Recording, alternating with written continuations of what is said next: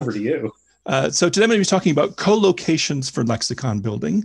And simply, collocations are what I like to call words that have friends, words that hang out more than you'd expect, a sort of conventional grouping. And that makes lexical collations a kind of multi-word expression, and idioms are also a kind of multi-word expression. But for the purposes of this talk, I want to distinguish idioms because they're non-compositional. A red herring is not red, it's not a herring, it means something else entirely. But when you talk about strong tea, that's still tea. You just have the word strong being used in a slightly different sense. And different languages are going to talk about strong tea with different adjectives. Spanish uses loaded, cargado. French does use strong like English, so does German. Russian goes with firm. Shona, tihopu, or fat tea. And Arabic goes with thaqil, or heavy. Sorry, William. Could Yeah. you full screen that for the people on YouTube? Oh, I thought I was full screened.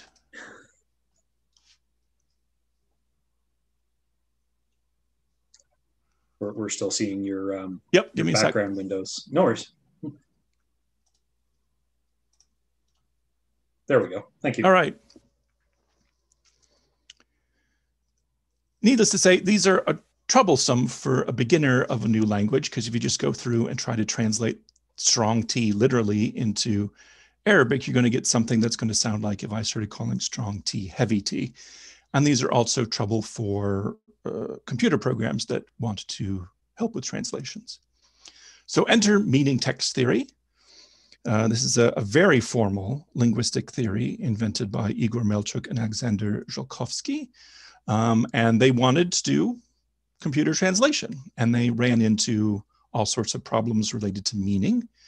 And they wanted dictionaries that captured collocations and a bunch of other associations. And so they invented this notion of lexical functions. And this is just a notation to describe semantic relationships. It's a solution to a descriptive problem. And they have to be general. For example, we have a lexical collocation in English of black coffee. So that means coffee without added dairy products. There's probably no human language that needs a lexical function that means without added dairy. And they did their work and came up with these charming Latin style names for the different functions. And there are about 60 of these lexical functions. I'm going to ignore almost all of them today, just to talk about those that focus on lexical collocations. This is from Latin magnus, meaning big, and it refers to any adjective that, or indeed any other kind of part of speech that adds intensity or a high degree or very to a word. And there are lots of these across different word classes. And they appear to be extremely common in natural languages, and people write entire papers about just this lexical function. So strong tea, infinite patience, a heavy smoker, easy as pie, skinny as a rake. Notice that not all of these are just the same part of speech. You can say very easy, and that's just an adverb, or as pie. So you're using a prepositional phrase to add your additional sense. Carefully prepared, strongly condemned. So we've got both adjectives, adverbs, adjectives modified by adverbs, verbs, even nouns can take intensifiers. You can laugh heartily, you can laugh your head off. And this one I ran across, I just thought was interesting. A really big lie in Japanese is maka, or crimson. The magnitude might apply to different domains, and we've got a notation to express that. So intense experience in the temporal domain is long. Intense experience in quantity is considerable. Shortage can be chronic, that's in time. And at the bottom here, we see that lexical functions can be modified. So anti just does like Esperanto mal, it turns something into the opposite. So the anti-intensity of applause is scattered. Intensified temperature high, anti-intensified temperature is low. This and a few other lexical functions admit degrees, so your cost can go from high to huge to astronomical. Toll can be heavy or devastating. Often these differences are not just degree, but might have different implications in tone or register. Some might be more common formally and some might be more common informally. And that's true both for degrees and just having multiple options, deep convictions, thorough convictions, strong convictions. But when you're coming up with intensity and a collocation for a particular word, you have to understand that many words have multiple meanings. So sick, in the health sense, you can be very sick. You can be sick as a dog. But there's another meaning of sick that just means you're irritated or weary of something. I'm completely sick, or sick to death. I'm like sick to death of comic book movies. But you can't say that you're sick to death of cholera, or you can't in my variety of English. It sounds a little tasteless. And I can't say that I'm sick as a dog of comic book movies. So these meanings of the same word have different collocationable possibilities. Look to a very close synonym of sick, ill, and that takes different words: deathly ill, gravely ill. You cannot be ill to death or ill as a dog. And I'm not entirely comfortable with deathly or gravely on sick, although a quick web search shows that there are a few people who will use that. Here's another complex lexical function with a modifier, the copula sense. Some words have very specific copulas beyond just be. And then incep, which is in Chippewa right to begin, or an incoative. And for sick, you can become sick, get sick, fall sick, take sick, but only for the first meaning. I cannot take sick of comic book movies. Ill has the same set of verbs, although I have, in my own variety of English, weird tense restrictions. Took ill does not work for me, but taken ill does. So simple past, no. Perfect is fine. And then the sort of weary and tired sense of sick, you can't, take sick of comic book movies. So this is worth considering when you come up with collocations, to think about what exactly you're collating, what meaning you're collocating with. So using my own language, Kielce as an example, I was thinking about sickness when I started writing these slides. So I had to think about how to have deathly or grave sickness in Kielce. And the word os already had associations with sort of entropy and mortality in the language. So just a dusty sick, oserinker, means deathly sick. And I already had luikin, which means heavy, as a psychological intensifier, meaning that you're experiencing a difficult sickness. The same dust word that I came up with for deathly ill can also be used to refer to a desert that just doesn't have much life in it. And a few other random examples. Akin humble. Really humble would be lowly humble. Trite or sentimental is greasy for intensity. And for plague, vos, I chose MAGN just because I already have MAGN representing sickness and coolness represent a recovery. So I just did that by metonymy. There are a few other conlangers I've seen talk about collocation, so I grabbed a few to get some ideas from them. Moanele by Maya Comet. T is important in that culture. And we have yet another collocation for strong T is wide, genau. And here the opposite, or anti-intensity, is thin, edang. So this is a common pattern in natural languages as well, where your intensifier and your anti-intensifier are natural opposites in just naturally thin versus wide, heavy versus light, strong T versus weak T. Moanele uses serial verb constructions often, and so for that to use intensity on verbs, it's a natural choice to use that already existing structure. So fall down or stop plus fall down means come to a crashing halt. run plus be awake means quickly. So this is an important consideration. For ease of talk, I've just been using English examples and using familiar word classes like adjectives and adverbs.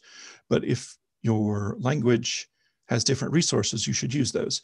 For example, both Hungarian and Dutch for these intensifiers have a love of compounds rather than separate adverbs and adjectives. Zeke, Fordsmender, Carriol has some nice examples. We don't have tea, we do have coffee. And I appreciate him letting me butcher the pronunciation of his language. So strong coffee in that language is koronga, piquant or spicy. The same term is used for intense pain, koronga. That's interesting. Many languages don't have core root vocabulary to describe pain, that only describe pain, but references to fire are common. So this seems allied with that. And here again, we have a pair of piquant for intense pain and baga for bland or insipid for pain. But the same term can also be used to be an anti-intensive for surprise. In English, we can have strong tea, we can have strong coffee, we can have strong booze. But in Carriol, they chose a different term, tohpa, for strong booze. And it's also used for intense sounds or loud sounds. It's to use heavy. So I'm going to skip away from intensifiers for a bit and move on to light verb constructions. A light verb construction is when you get a perfectly good verb, like I walked to the store, is restructured using a verb plus some kind of noun. I took a walk to the store. Again, these are cross-linguistically very common.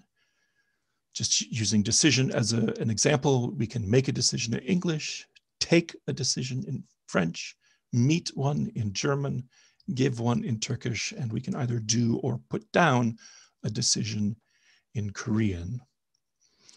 There's lots of papers about light verb constructions and why they exist.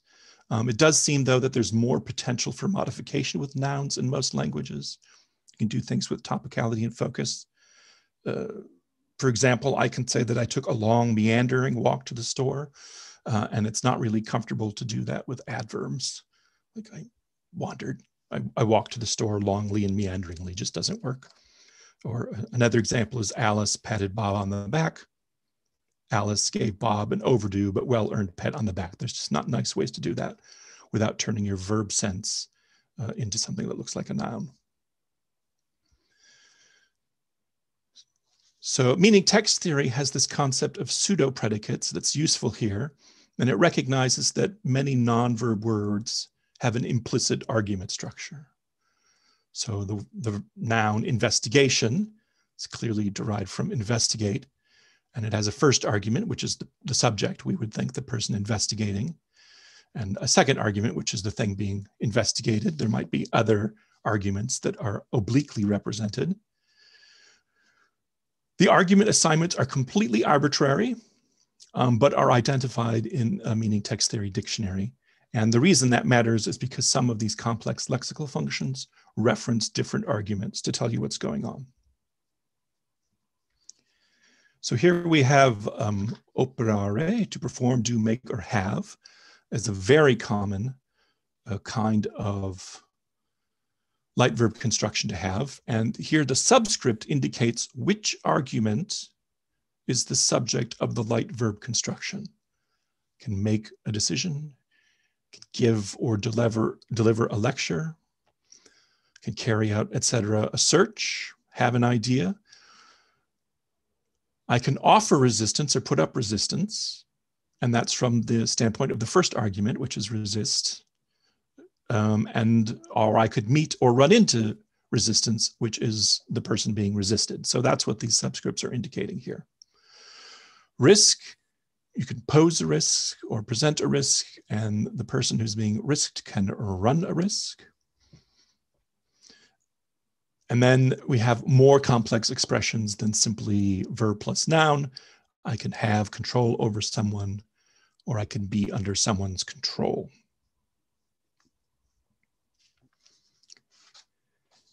going back to that start modifier, you can achieve fame, take command, gain power, achieve victory, and so on and so forth. Or you can sustain an injury, suffer a setback, run into difficulty. Now in Kilta, I don't particularly need any light verbs that just do this.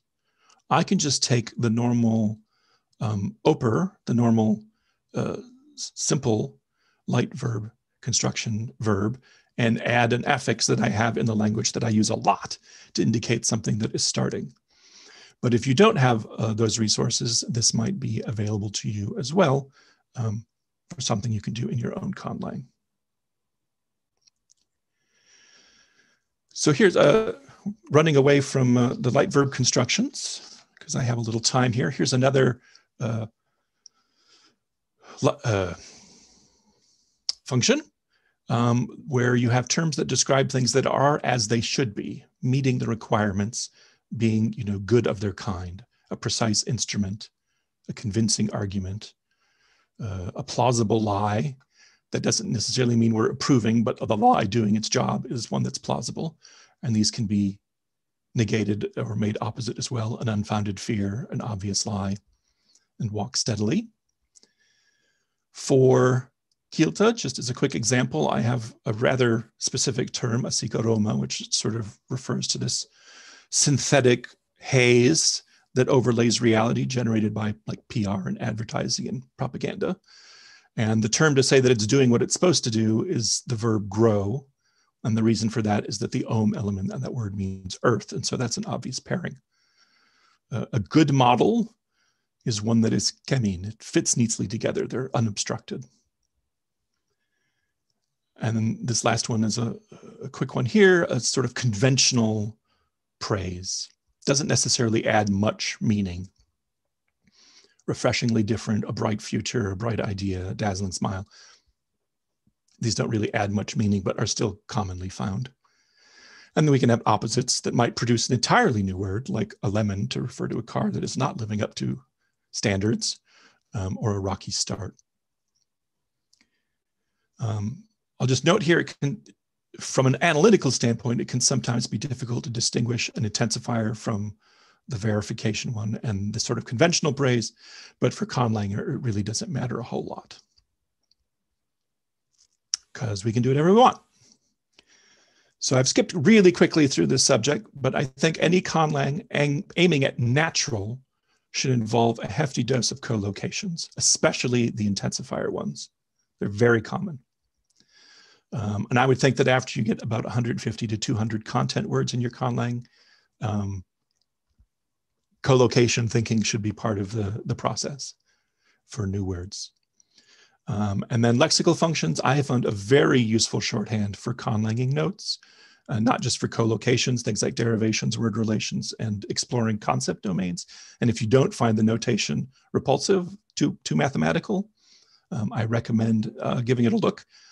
I've set up a quick web page for this talk where I have some links to additional documents about these, a few additional thoughts, but it includes links to all of the standard 60 lexical functions, and you can play with those if you want. And that's all I have to say, except for questions. Thanks so much, William. There's a couple questions coming in from the YouTube there. The first one was from Jasmine Scott asking about how this relates to amelioration of different words. Like, what about sick, meaning really cool? And I have to do a shout out to my days as a teaching assistant for rap linguistics, where we analyzed words like, or lyrics from Pharoah Monch, like literally the shit, but having a positive connotation. Yeah, for me, I just see those as another example of polysemy. The word has taken on a new contextually dependent meaning. You don't expect, sick beats, right? It doesn't even apply because it's not applying to a human being. Like the thing being sick is not animate. So sick to death or very sick or deathly sick, none of those really make sense. Although it'd be interesting to see what associated words, because it's interesting to me that sick to death in my version of English cannot actually refer to the health meaning of sick. And yet sickness can lead to death. So there's an interesting back and forth going on between those two senses of the same word. So I could see those additional meanings of sick influencing other collocations for like sick beats, but I'd have to encounter some of those in the wild. You kind of touched on this one, but a question from Tony Harris, I think right before you started talking about it, but how would you document this sort of thing in a conlang dictionary?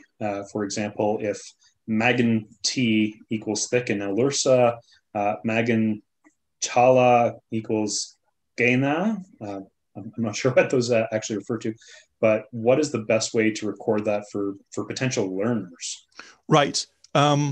Two ways. I've not resorted to using this notation in my dictionaries. Some people do. There have been dictionaries written this way. I just include them in the article on the word. So I will say intensified with blah, blah, blah, or reduced with blah, blah, blah. And always, always, always in my dictionary, I give examples. This is my obsession with examples, is to explain how collocations like this work. Tony just added to the chat, Gena is thick. I'm probably butchering the pronunciation, but no, I think a lot of people in the YouTube chat are very much in agreement with you on the examples are key. Yeah. So thick. So we have yet another word for strong T. Good. From Kalesson, which I'm also probably mispronouncing, what is a good book or a good place to start on learning lexical functions or about lexical functions? I have this link here, and I'll dump that into different chat places shortly. And I've got links to Melchuk's original paper. It's kind of intimidating because this is a very formal theory of linguistics. But you can go through those and grab the ones you want. There are a lot of them that are derivational, and they're just a super tight way to make notes about what it is you're up to, I have found. And from George Corley, how might this relate to things like conceptual metaphors or to real world properties of the thing the word refers to? Right. So I have not found a lot of investigation about how particular words get chosen to be collocated, right? Even for something like T, we've got a huge number of words, all of them indicating intensity in some way: strong T, firm T, loaded T, fat T. How that choice is made seems very conventional in some ways. I did use one example where I, like with the plague example, I chose hot because it's by metonymy, not necessarily metaphor, by metonymy with just sickness in general. But I would expect conceptual metaphor to play a role, but I've not sat and thought about that deeply.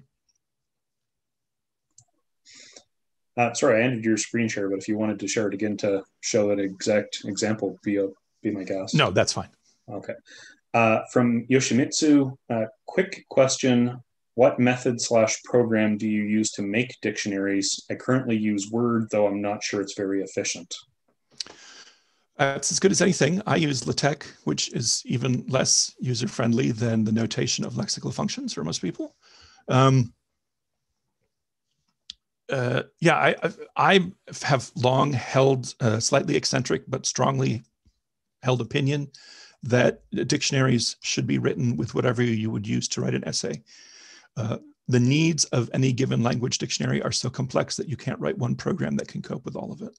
So for conlangers, if you're working on multiple languages, I genuinely don't think there's any one tool that looks like a database that's going to do what you need. So I just have notebooks, and then I write my dictionary the same way I write the grammar.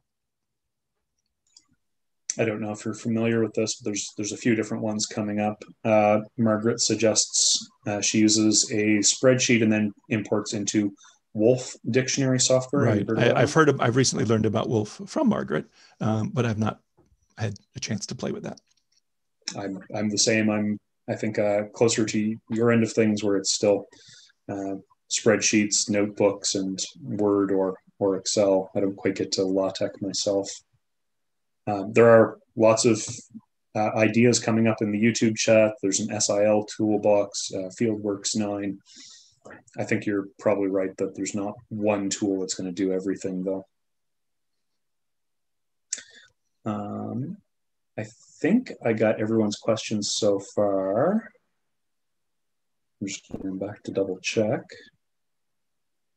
Oh, here's an interesting one. A comment from Sai in, I believe this is American Sign Language. The magnifier is to sign the thing slowly, which includes the sign for fast, though that can also be magnified by signaling it very quickly.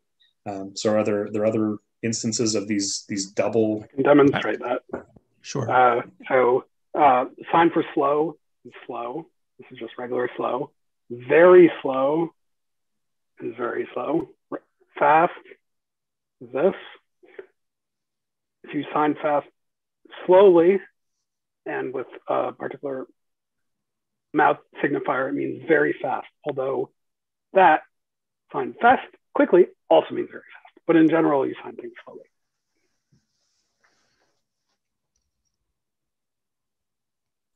I don't know if there's anything comparable in spoken languages where you can have quite opposite meaning magnifiers to do the same job. Yeah, I've not thought about that either. I can't recall any examples rather.